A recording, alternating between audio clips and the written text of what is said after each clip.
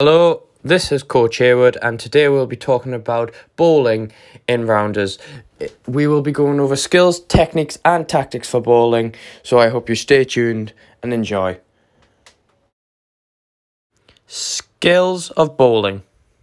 There are some basic actions in bowling in rounders. Underarm throws should be what you do when you bowl the ball. The ball should be under head and knee height.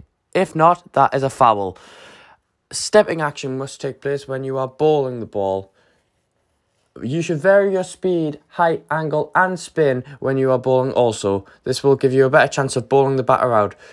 You also should bowl within the width of the batting square. Here are techniques of bowling in rounders.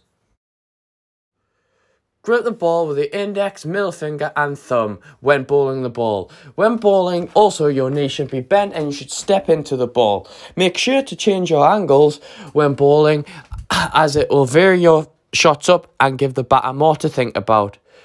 Hand pointing where you want the ball to go. This will increase accuracy and make sure you follow through. Finally, when bowling, your opposite foot should be planted to enable the bowler to bring their bowling arm through. Tactics for bowling in rounders. Varying your run-ups in rounders as a bowler will make you a better player. This will give the batter more things to think about and make them more likely to get put out.